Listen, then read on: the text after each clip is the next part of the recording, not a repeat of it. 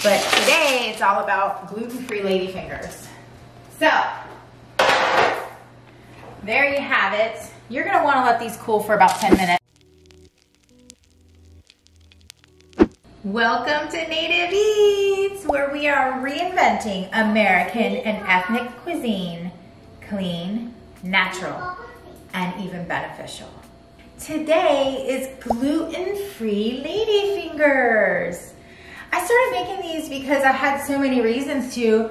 Number one, tiramisu, right? I had to have tiramisu. And so in order to get tiramisu when you're gluten-free, you have to have gluten-free ladyfingers. So here today, we're making them. I'm gonna offer to you my awesome gluten-free ladyfinger recipe. And if you wanna get the recipe card for this recipe and you would like a convenient grocery cart that we put together for you, click the little arrow on the description button and you will have the link to such. And if you like what you see, please subscribe to our channel and you will be updated with all the latest and greatest shows. So let's get started. So everything you will need for the recipe is adorned here. We're gonna start off by separating 5 sort of room temperature, because they're kind of easier to separate when they're cold, so I got somewhere in between there, eggs. And we're gonna separate those out into 2 bowls. Then you also need salt, lemon juice, vanilla, sugar, brown sugar, or in this case, we're gonna make our own brown sugar. Then for our dry ingredients, we're gonna need almond flour, tapioca flour, baking powder, and a little bit of nutmeg. So first thing we're going to do is separate out our 5 eggs. We need 5 egg yolks and 5 egg whites. Okay, beautiful, beautiful, beautiful. Now that we have them separated out, whites and yolks, we're gonna set the yolks aside and we're gonna just deal with the whites because we're gonna make our stiff peaks first. It's the first thing we're gonna do. So, but hold on, reverse, because we are going to add a little sugar to this. So this recipe calls for 2/3 cups of brown packed sugar, this recipe that I'm gonna do here. And so I'm gonna split the sugar up into 1/3, 1/3 between the yolks and the whites. So we're gonna start with 1/3 cup of brown sugar. I am gonna pulse it a little bit in the blender with the molasses, not to make it brown sugar, because I can do that manually with a fork, but because I also want to get it a little bit thinned out so it melts better with the egg stiff peaks.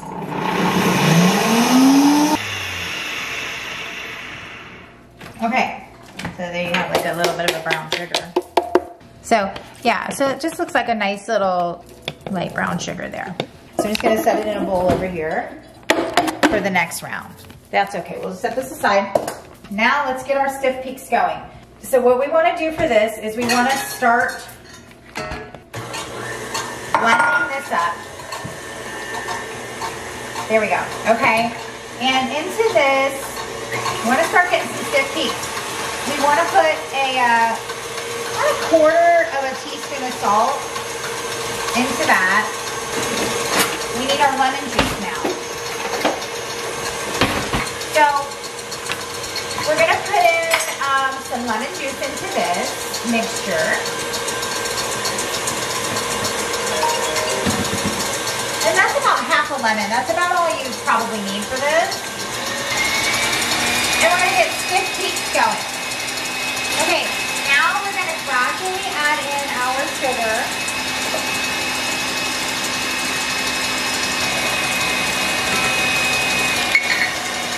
Last little bit.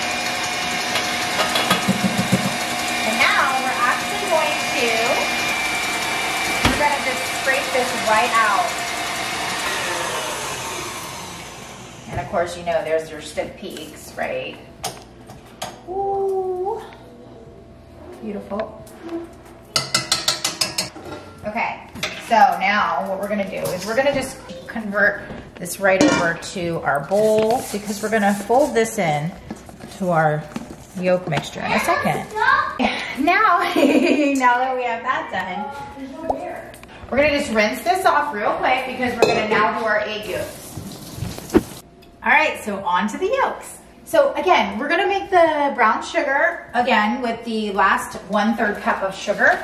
So same process, 1/3 cup, about a teaspoon of the molasses without the lid in the blender. That's gonna be gross. Okay, next, blend it up real quick.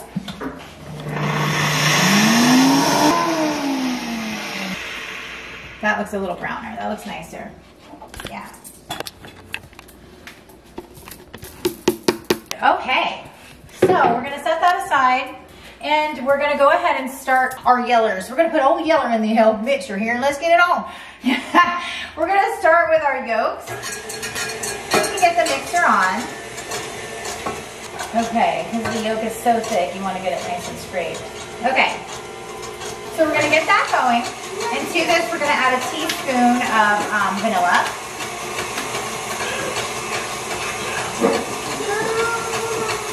Like that.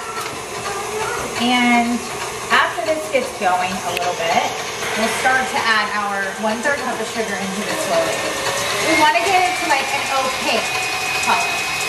So while this is getting an opaque color and mixing up, let's go ahead and sift our dry mixture. So to this, we're going to add 1 cup of dry mixture. So what we're going to do is we want to get just a 1/4 cup of the almond flour. So 1/4 cup, and we're going to sift it up. And then the rest of it, we're going to use tapioca, so 3/4 cup of tapioca.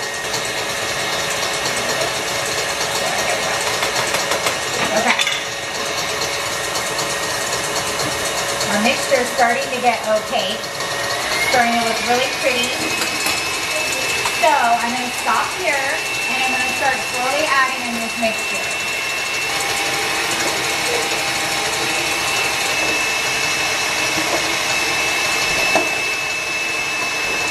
Okay. That looks really pretty. So to our dry mixture, all we have left to add, I'm going to stop that for a second because we're going to need to scrape it.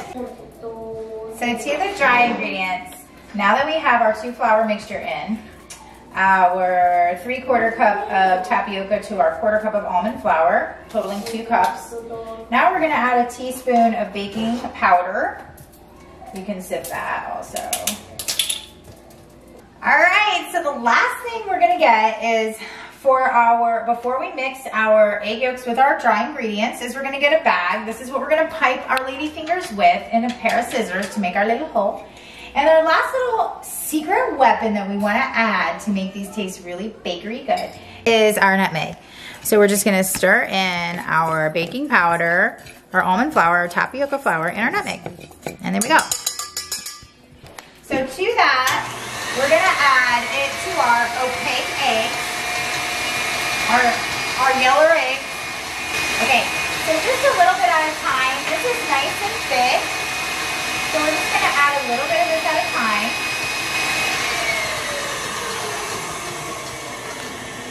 To this mixture.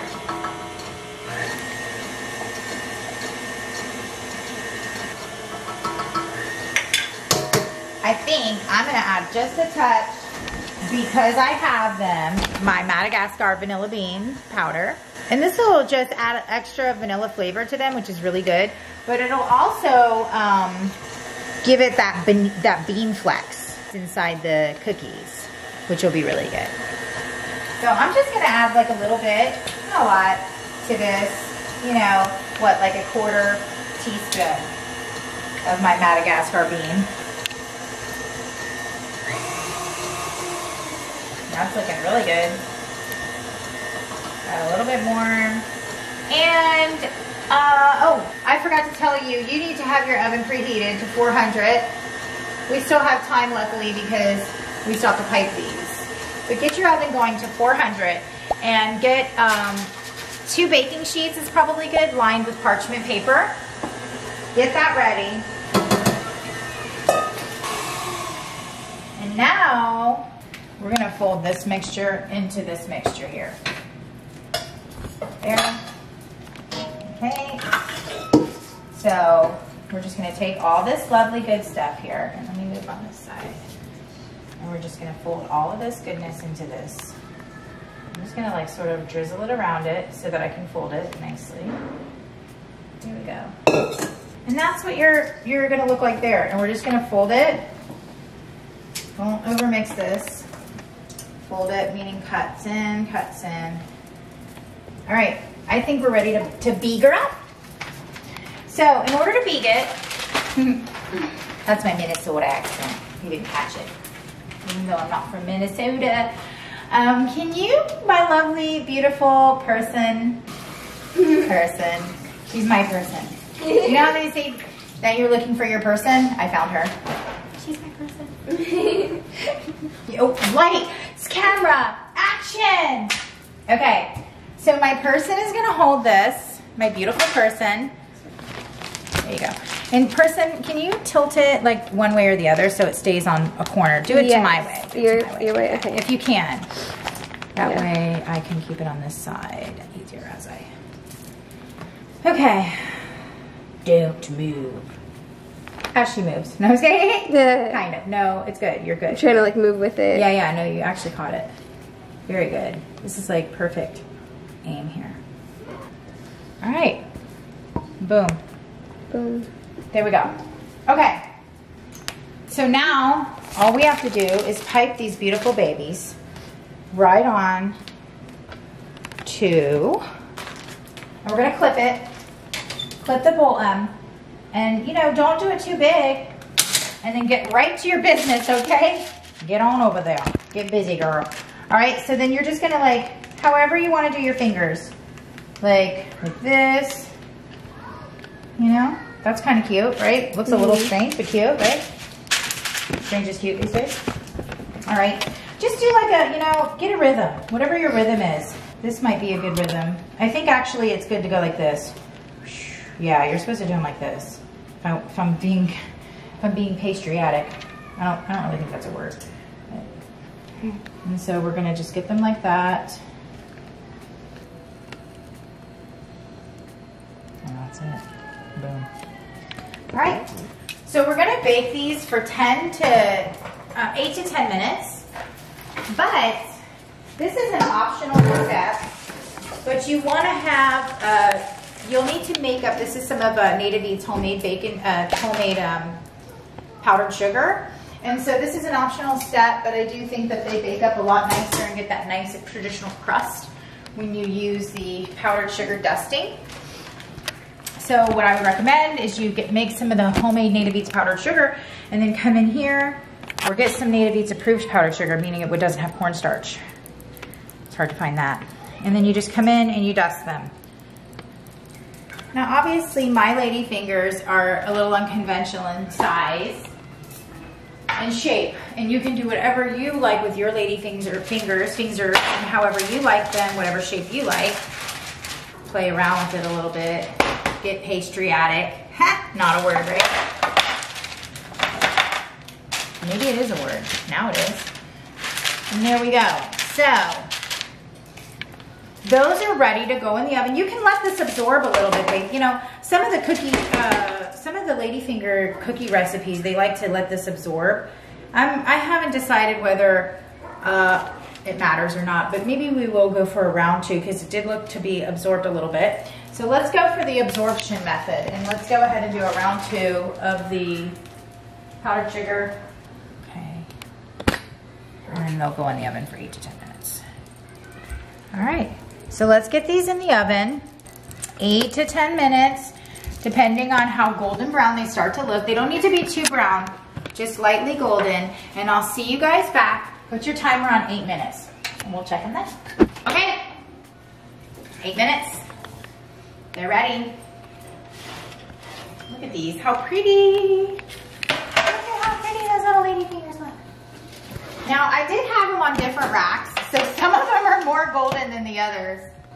So if you're really picky about it, you should probably keep them all on the middle rack like these guys, because these guys could actually go for another 30 seconds. And you know we're gonna do our cooling technique. Boom. On the granite. Better cooling technique. Get these out of here. Okay, and so, let's put these over here and over here, and let's get the last pretty ones. Look at these. Oh my gosh, OMG. Now these are the ones for your sticker book. Look at those. Those are stunning ladyfingers. Just beautiful. But definitely if you want to keep them really pretty and pretty enough to eat just the way they are, keep them in the middle rack. Don't put them on the top or the bottom. But I didn't mind cooking them all that way for this recipe because we're gonna make some stuff with these. We're gonna actually make some, with these ladyfingers, tune in to watch us make, we're gonna make tiramisu bunny cupcakes for Easter. And these are gonna serve as the ears, so tune in for that show. But today, it's all about gluten-free ladyfingers. So, there you have it. You're gonna wanna let these cool for about 10 minutes. And you know what I'll do? In about 10 minutes, I'll come back and we'll open up one of these ladyfingers. So I'll see you guys back then. As promised, we are back to check out one of these beautiful ladyfingers. So I would recommend, because this one's sticking, and there's always room for improvement, but I would recommend, I don't think we dusted the powder, so put it down first, the powder. And by the way, it's really soft right now, but as it sits out, it's gonna get hard. I mean, this is gonna turn into a harder cookie as it sits out. We've only had these out for about 10 minutes. So, but here they are. And they've got a nice little shell. Let's take a bite. Mmm. Allie, taste. Oh my gosh. Mmm. That's so good. Right? Wow. Like, where it makes up in flavor, because it sure is an ugly cookie. But let me tell you, it tastes really amazing. It tastes really, really good. So, thank you for watching today, our gluten-free ladyfingers. I hope that you enjoy them with all of your really cool recipes, including tiramisu. And please subscribe and you'll receive all the latest shows and hit the post notifications so you know when the shows hit. I'll see you guys next time. Thanks for watching.